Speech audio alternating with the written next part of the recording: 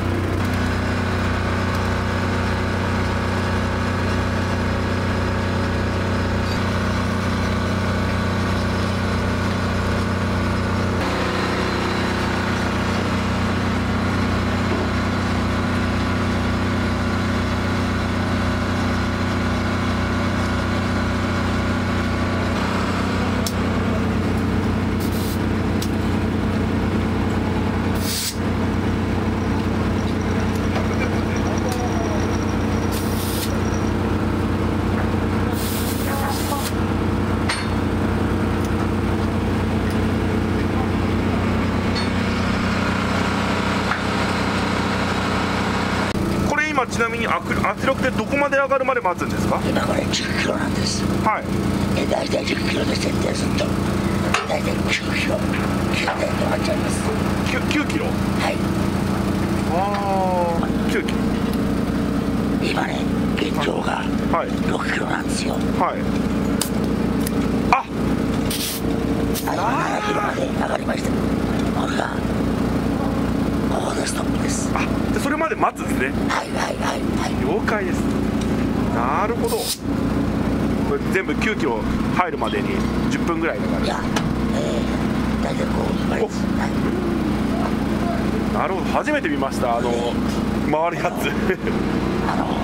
虫って言うんですけど、はい、インサイドバルブコアってこのコアを入れないと、はい、大体2分でやっちゃいます。2分？はい、ベアーだと。じゃあその速いやつだと2分でいけちゃうと。はい、これを入れないとね。ああ。はあ、このパーツが。インサイドバルブコアって言うんです。はい、これですね。このインサイドバルブコア。通称ムシムシって言ってます。ムシムシ。虫。虫？はい。見た目が虫っぽいから。いや、なんだかわかんない。昔から。これを入れないと直に入りますから。そうするとドバーンって事故を起こす場合があるんです。危ないですね。じゃあタイヤもパーンってパンクしちゃうこともあるかもしれない。新しいタイヤはいいですけど、古いタイヤなんかはだいぶこう弱ってるからってことですね。はい。中に入れて、爆発しても大丈夫なように。実際にバーンってなったことあるんですか？あるんですか？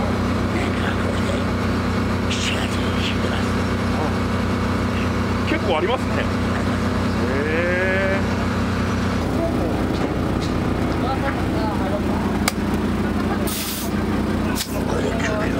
これ今9キロ。あ、ここが9枚出てる。ああ、これ OK と。OK です。なるほど。こ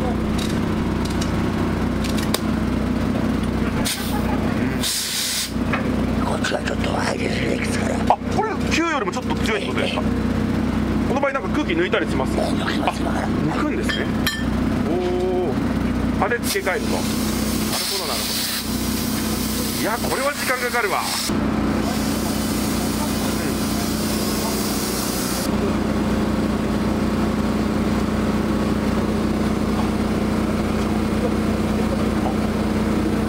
これが虫ですか？はい。今バルブのとこでこの入り口を塞いでやったんですよ。だからエアが入ってんです。入んないですね。この今虫も新しいのに変えたりするんですか？します。ああ、やっぱり壊れちゃう。まあ弱ってるんで、ここで空気入れるの。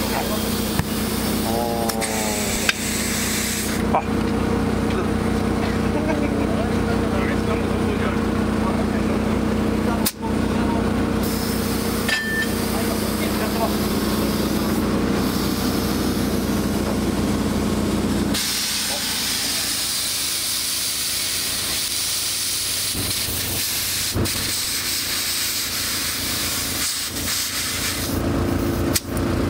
これで今最高で9です。あ、さっきより下がりましたね。なるほど。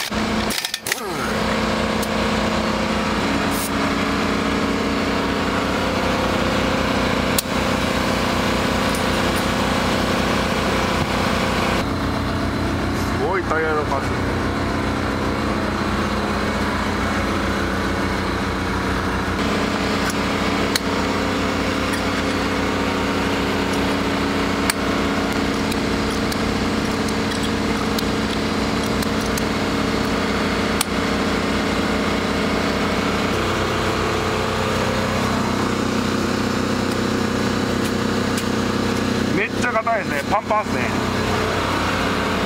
はい、ということでトラックのタイヤ交換がっつり撮影してきました。社長さんの方からいろいろインサイドバルブコアなどのパーツとか、あとは実際に着脱の方とかいろいろ撮らせてもらって勉強になりました。今後ですね、こういったタイヤに関する情報を投稿していこうと思っていますので、応援よろしくお願いします。チャンネル登録、高評価、コメントなどお待ちしてます。